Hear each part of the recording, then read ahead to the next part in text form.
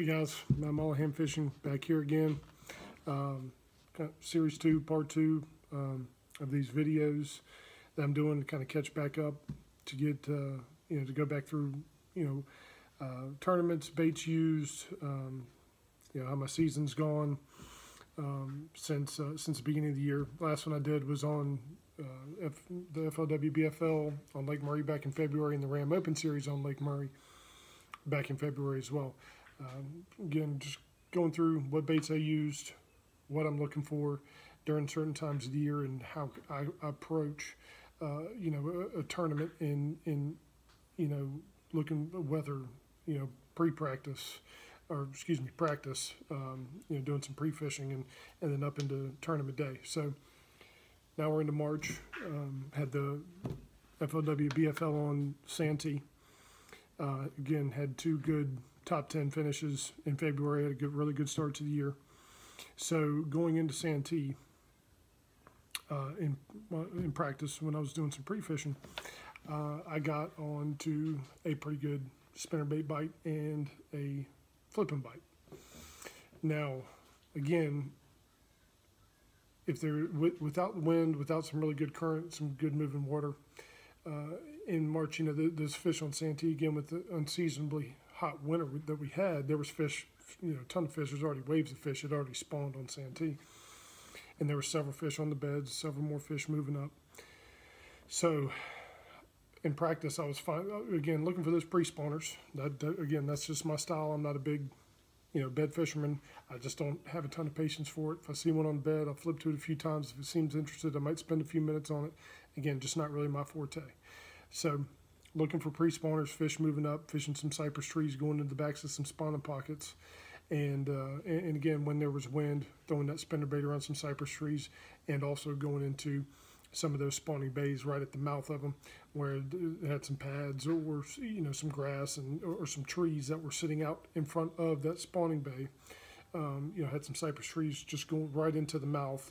Just perfect setup for those fish to feed up and move right on back into that spawning pocket or spawning bay. So, I knew looking at the weather during that week that there was a huge front that was coming through that Saturday. And it seems like it's that way every weekend in the spring.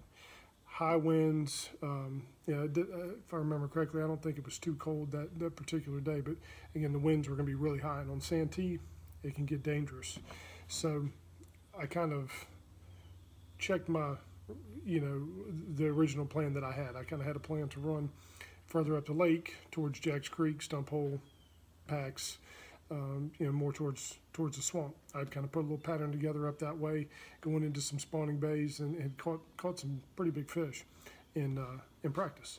So once I saw the weather and how everything was changing in the morning of and the way the wind was blowing, I completely adjusted my entire game plan. And I knew that kind of the night, I thought about that the night before, but once we showed up at the ramp and I saw how hard that wind was blowing that early in the morning, I just knew that was going to be a wash. And so I adjusted right there that morning. I said, well, I'm going to change things up. And these are the types of things that you got to think about and you got to be able to do in those tournaments to be successful. And sometimes you make adjustments, make changes, and you just completely tank. And that's okay. It's all part of the learning process. In this particular tournament, I knew of some other spawning bays and some other areas that I had marked and had caught some fish in practice that were closer to the landing in case this front was really going to be, come through like they were predicting that it would. So I decided to stay closer to the ramp, closer to blast off, and again, wasn't catching as big a fish as I was up the lake, but I knew that I could go catch a limit and put a little something together and have a shot. I knew with the weather and the wind that, anything could happen. It was going to change a lot of people's game plans, especially the bed fishermen. Kind of played more into my hands.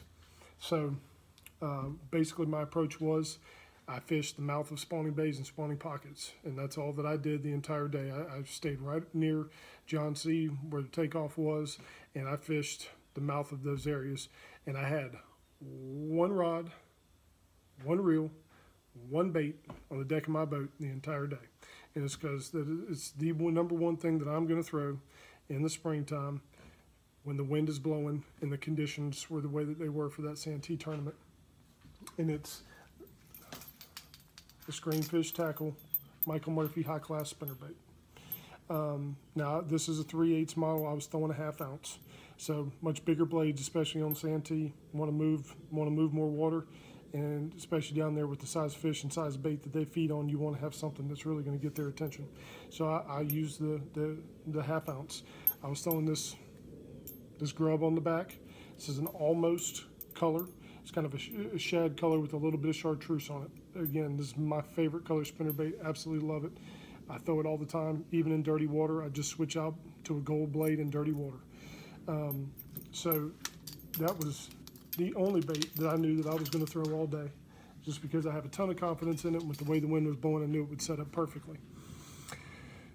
First fish of the day I caught was a 7-pound, 8-ounce bass. First spawning bait, spawning pocket that I pulled into. Ended up catching a 7/8 and catching a 3.5 right there in the first mouth of that spawning bait that we pulled into, and ended up, and I actually lost another one. I had one that got me wrapped around a cypress tree and broke me off. So I could have had 3. I had no clue how big that fish was, but the approach was right on. I just knew right then everything had just clicked, and I had made the right decision, and the rest of the day would go great. My co-angler I actually tossed my co-angler one of my spinnerbaits. He ended up catching a couple of my fish that.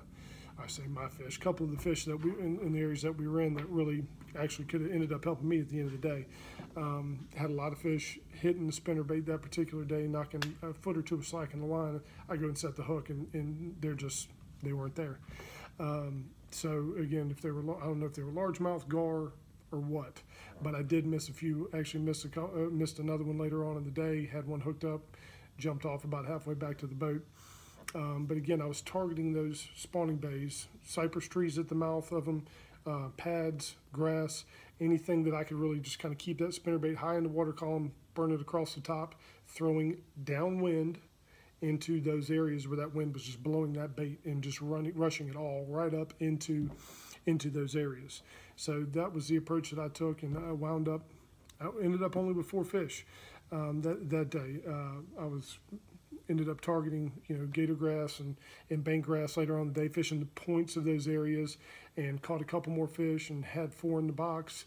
Actually caught another 5-pounder, and had 4 in the box at, 11:30, 11:45, and didn't get another fish in the boat the rest of the day. Had a ton of bites, had some opportunities, but couldn't land them. Ended up with almost 18 pounds and 4 fish. So again, that's, like I said in the first video, in those derbies, it's absolutely critical that you have a limit. In that particular case, I lived and died by 1 bait. And so, again, learning experience. You learn from these types of things, and sometimes you learn the hard way, like I did in that tournament. Still had another top 10 finish there at Santee. Was pleased with that. Could have been better, but hey, again, could have always been worse. I completely restructured my game plan from what I had in practice and went at a completely different direction. And not really blind. I knew what I was looking for, but in areas that I really hadn't spent a lot of time in. So it could have been even worse. But again, making those transitions on the fly, definitely a big deal, especially coming back later in the day and how rough that water was, and what just a dangerous ride back that it was that day. Just made me realize all the more, all the more that I had made the right decision, and then still ended up with the top 10 finish. So again, that was Santee. 1 rod, 1 reel, 1 bait. Again, 15-pound high seas fluorocarbon. Yes, even at Santee, people think I'm crazy. They're like, "Oh, you aren't using 20 or 25?" No. I don't like using that thicker line on a spinnerbait like that, even in that dirtier water. I just don't like to do it. That 15-pound line is perfect. And again, even the one I broke off on the cypress tree early that morning, it would have broke off 20-pound line. Well, I'll say that. Maybe it wouldn't have. I don't know. So, maybe that's one of those things you got to learn from. But I've caught so many on that 15-pound test and had a lot of success with it. Cast better. I just have more confidence with that size line, so that's what I use. Shimano Corrado 200i, 6.2 to 1 reel, and again, that Arc Rods crankbait series, 7.4, medium heavy. Again, extremely parabolic, huge backbone, perfect for getting those fish out of there, and just an extremely versatile rod. Again, you can throw crankbaits, you can throw spinnerbaits, chatterbaits, swim baits, you name it. It's a fantastic rod. Loads up really, really well. So that was the setup, and that's how I approached Santee. Again, another top 10 finish. Couldn't complain too much. And yeah, check out my first video if you're just watching this one. Series 3 coming next. Thanks, guys.